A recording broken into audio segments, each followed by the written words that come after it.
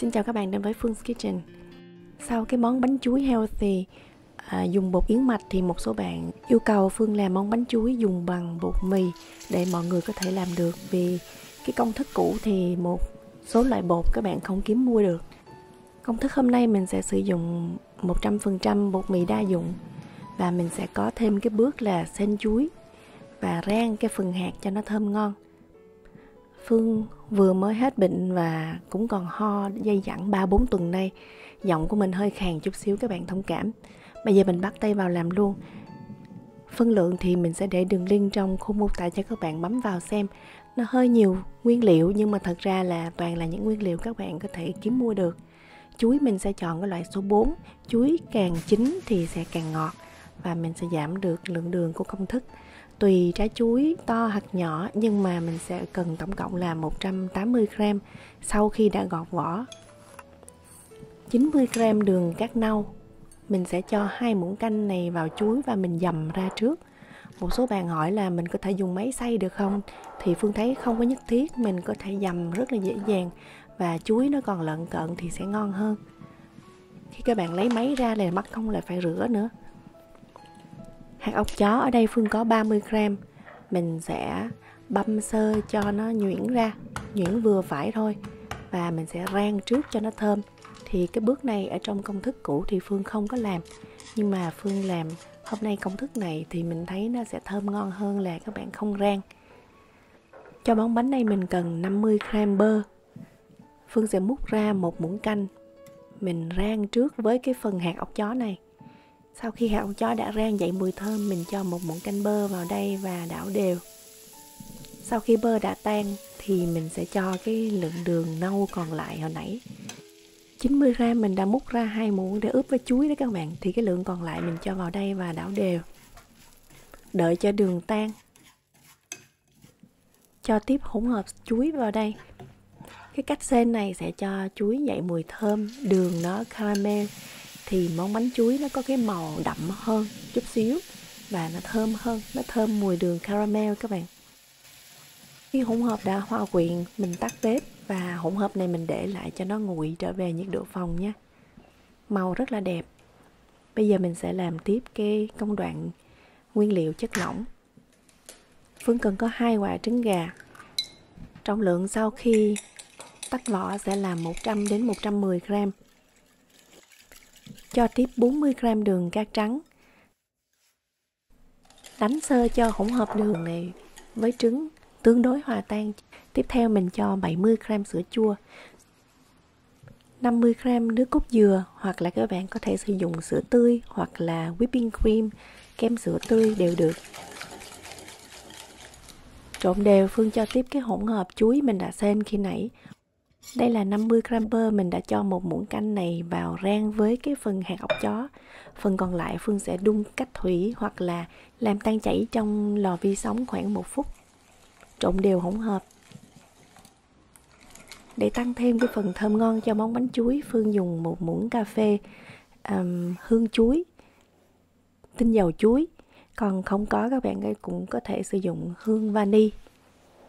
Về cái phần bột khô thì mình dùng 200g bột mì đa dụng, 15g cơm dừa sấy khô, 30g nho khô. Hai cái nguyên liệu này thì không bắt buộc, các bạn có thể sử dụng nếu có, càng thơm ngon, không có vẫn không sao.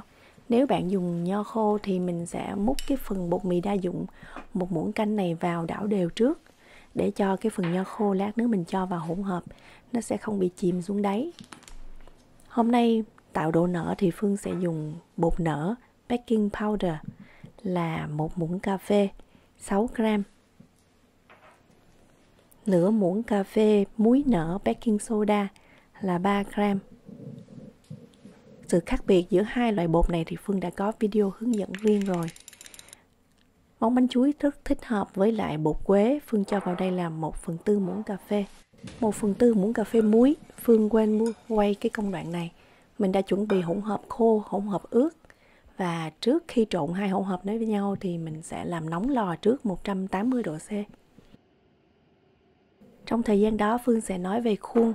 Hôm nay cái khuôn mà mình thấy ra cái món bánh hình dáng là chuẩn nhất là cái Bề ngang là 8 cm, bề dài là tầm 17 cm.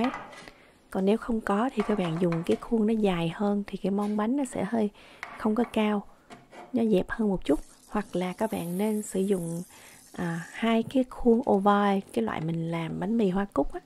Còn nếu mà chỉ dùng một khuôn bánh mì hoa cúc thì có thể là nó sẽ bị trào. Phương sẽ thoa một lớp dầu vào khuôn trước. Sau khi lò đã đạt được nhiệt độ chuẩn thì mình mới pha hỗn hợp khô và hỗn hợp ướt chung với nhau, trộn đều. Các bạn chỉ cần đến khi nào mà không còn thấy bột khô là được, không cần phải trộn quá kỹ, khiến cho bột bị chai. Nho khô mình cũng cho vào cuối cùng.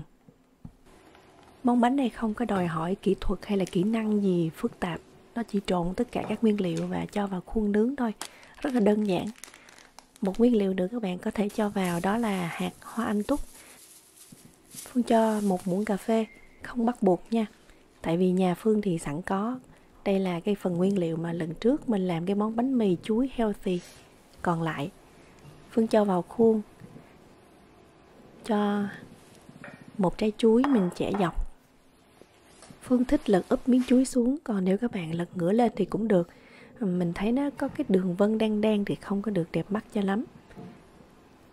Sau đó Phương rắc lên trên chút xíu hạt hoa anh túc, chút xíu đường nâu và cơm dừa sấy khô, trang trí trên bề mặt. Lò nướng đã sẵn sàng, mình sẽ cho ngay cái khuôn vào lò nướng ở 180 độ C trong vòng 50 đến 55 phút. Trong lúc nướng bạn sẽ nghe được cái mùi thơm của bánh chuối, nó lan tỏa khắp cái gian bếp của mình luôn, rất là thơm. Khoảng chừng nửa thời gian nướng, Phương sẽ xoay cho cái khuôn bánh được nở đều và vàng đều. Vì mình có xên cái phần chuối và đường caramel cũng như là dùng đường cát nâu, cho nên cái món bánh này sẽ có màu sậm chút xíu, chứ nó không phải là bị khét nha. Các bạn lật đật lấy ra quá sớm thì bên trong bánh còn rất là ẩm và chưa có chín. Bánh vừa ra khỏi lò thì bạn chưa nên lấy bánh ra khỏi khuôn ngay, vì nó còn rất là ẩm và mềm. Mình nên đợi khoảng chừng nửa tiếng. Đây là cái khuôn chống dính cho nên mình sẽ lấy bánh ra rất là dễ dàng. Bánh phải nguội, thật là nguội thì bạn mới cắt bánh. Tốt nhất là ngày hôm nay mình nướng và sáng hôm sau mình ăn thì sẽ ngon hơn. Phương xin lỗi các bạn là sáng ngày hôm sau thì cả nhà Phương đã ăn nửa khúc bánh và tụi nhỏ cũng mang bánh theo đến trường, cho nên bây giờ chỉ còn có nửa ổ. Bánh rất là ngon, rất là thơm. Nó nằm ở khoảng giữa, nó không hẳn là bánh bông lan mà nó cũng không hẳn là bánh mì. Nó nằm ở đoạn giữa, tức là nó vừa có độ xốp, độ ẩm, vừa cũng có độ dai nhẹ, rất là ngon. Các bạn nên thử món bánh mì này.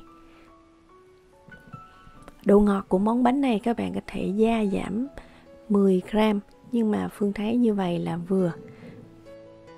Rất thích hợp khi mình nhâm nhi với một ly cà phê hoặc là ly trà. Chúc các bạn cũng làm một món bánh thành công cho gia đình. Hẹn gặp lại các bạn trong video clip tuần sau.